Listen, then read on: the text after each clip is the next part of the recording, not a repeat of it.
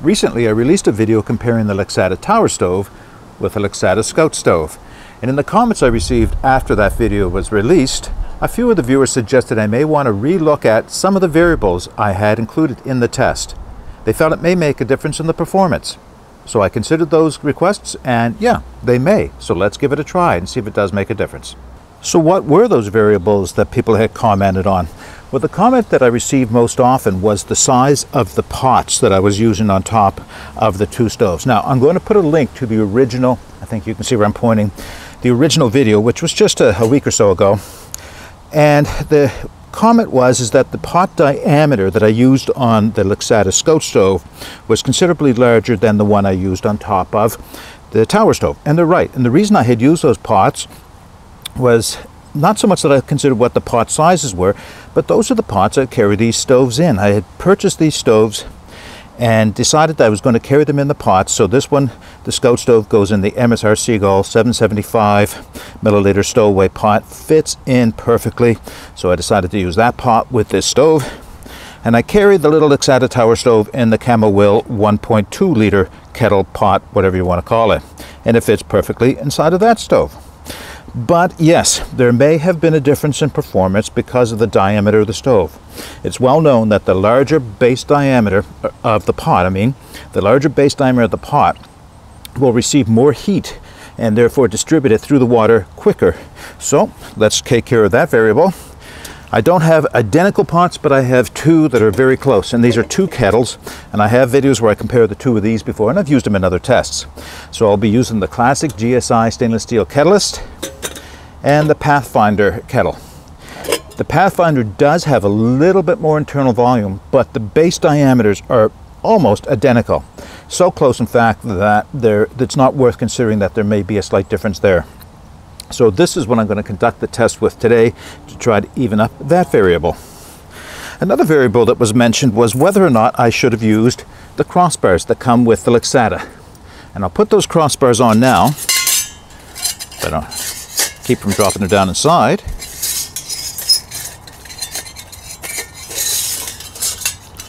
Where they get stuck. There we go. That's better. Right. I'll do it here so maybe it's a little easier to see. So the crossbars placed on top of the Lixada Tower stove raise any pot used about, well, it's a little bit more than about 1/4 of an inch. We'll say it's 1/4 of an inch height difference off the top of the pot. And I understand where the comment comes from. The idea of the cross stands raising the pot off mean that there's more exhaust space around the base of the pot, whatever pot it is, allowing for more airflow at the top. But look at the stove. Look at all those holes are just below the rim. In my opinion, and I think other people might agree, is I don't think that's going to make any kind of a sizable difference in terms of airflow. It will increase airflow some. That may or may not be a positive, but for this test we'll include them today because why not? They're there for that purpose. I'll use them for that purpose. Now, there was one other variable that no one had mentioned, but I realized myself that may have made a difference, and that is the amount of wood that was being used in the two stoves. So I packed the two stoves with equal sized pieces of wood, dried hardwood, split out down to this size. This is the size of the height that's needed to inside of the Scout stove to come just below the secondary ports.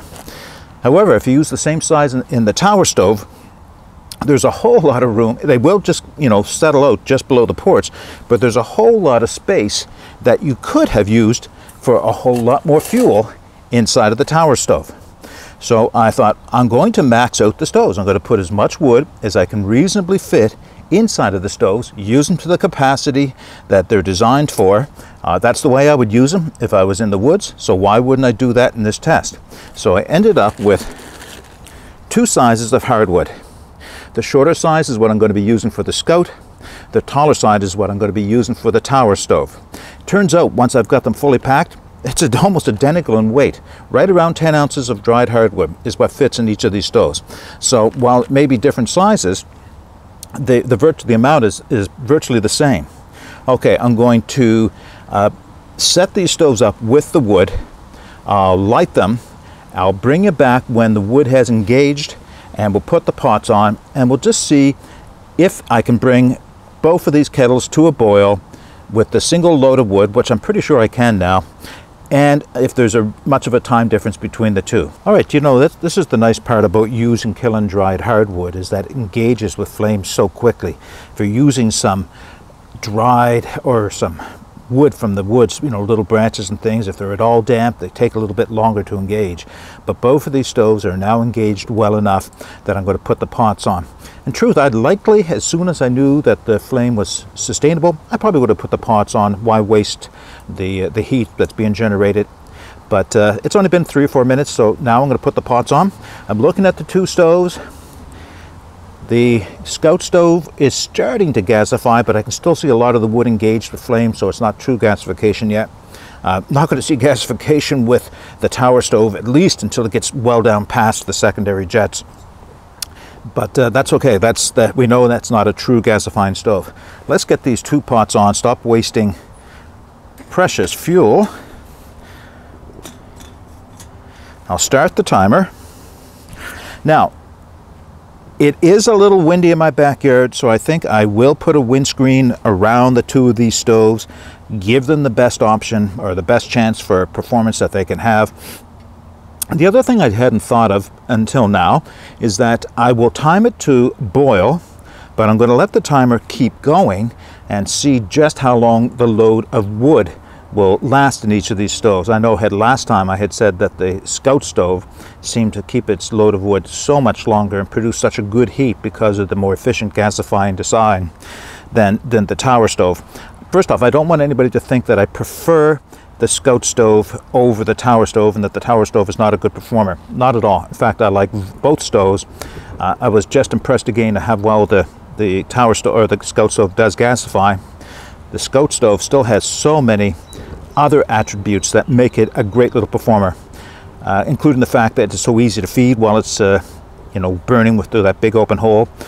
All right, enough talk. Let me put the screen around, and I'll bring you back because I'm quite sure both of these stoves will bring the 2 cups of cold water to a boil in a reasonable amount of time. All right, I got to get my gloves on. I see steam coming out of these 2 kettles.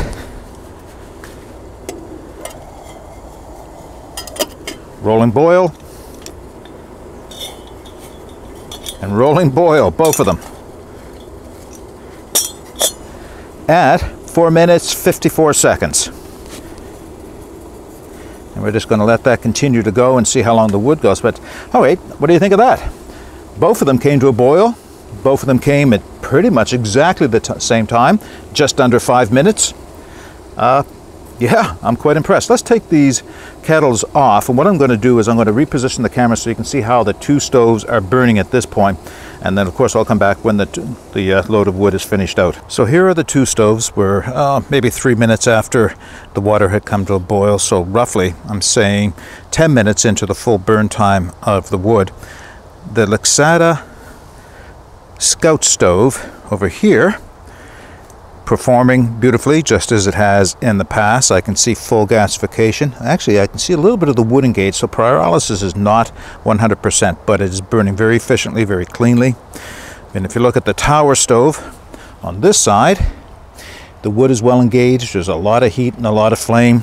The flame may seem a little higher, and it is a little higher, but you know, I don't see any smoke coming off of that, so I'm going to call that a nice efficient burn, even though there is virtually no true gasification taking place in it, at least at this point.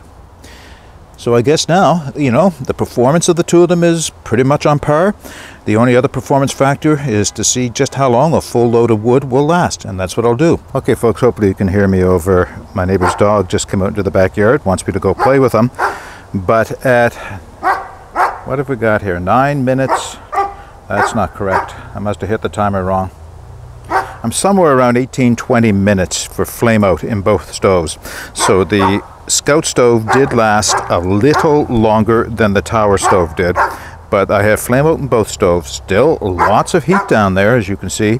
It would still likely bring water to a boil, and you can certainly grill over that. But and I have to wait now for the coal stoves to cool off, and then I'll close this video up. All right, well, those were some interesting results. kind of a redemption for the Tower stove in a lot of ways. So let's just go over again very quickly what I did differently this time from last time. So first and foremost, I chose pots that had equal diameter bases for them so that the distribution of heat across the bottom of the two pots would be as close to the same as was reasonable to achieve. The next thing I did is I added the pot stands to the top of the Tower stove there, as was suggested by a couple of viewers, that it may make a difference in terms of more exhaust area for the flame and the smoke to vent out around the base of the pot. Did it? I don't know. I think not. I don't think it made a significant difference.